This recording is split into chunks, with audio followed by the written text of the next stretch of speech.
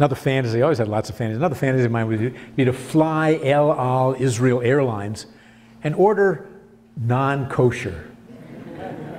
Could you imagine that? Hakshivu, hakshivu. Would the passenger who ordered treif please identify himself? I did a kosher one time. I was flying over to Moscow to visit refuseniks around 1982, kind of cloak and dagger time back then. It was during Passover, and I was on Lufthansa Airlines. The food came in an aluminum dish. On top of the food was wax paper. Around the wax paper was aluminum foil.